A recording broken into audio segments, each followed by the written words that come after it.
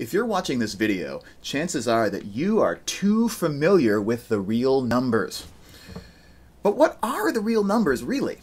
I mean, you might say, oh, there are the rational numbers and there are the irrational numbers. But while we define rational numbers by what they are, ratios of integers, we define the irrationals by what they're not. And that's deeply unsatisfying.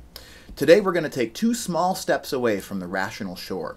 First, we'll meet a class of mostly irrational numbers called the algebraic numbers. Then we'll investigate how close together the rational and irrational numbers are on the real number line.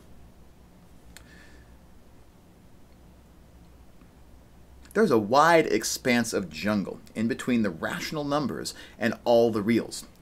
And there are some pretty nasty critters in there whose properties are actually still unknown to mathematics. So we're going to start with an easy step forward. If we think of a rational number like 7/12 as being the solution of the degree 1 equation 12x minus 7 is equal to 0, then if we push that a little bit, what about the solutions to degree 2 equations like x squared minus 2 equals 0, or degree 3 equations? The roots of polynomials with integer coefficients are called the algebraic numbers, and most of them are irrational. We study their properties in depth in abstract algebra 2. So how do we know whether an algebraic number is irrational?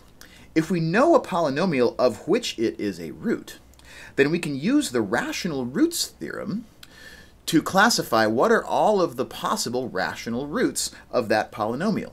Then, if we check that none of those possible rational roots are in fact a root of that polynomial, then we've ruled out the possibility that x is rational.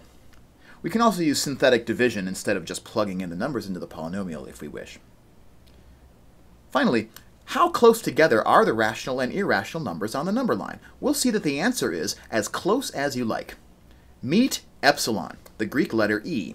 In analysis, epsilon is often used to represent a real quantity that is as small as you like. If x is a rational number, then is there always another rational number within an epsilon's reach of x? We'll find out that the answer to this question is yes. No matter how small we make epsilon, there is another rational number within an epsilon's reach of x. And we say that Q is dense in Q. The same is also true of the irrational numbers within themselves, and also there is a rational within an epsilon's reach of any irrational, and vice versa. So both Q, the rational numbers, and I, the irrational numbers, are dense both in themselves and in one another.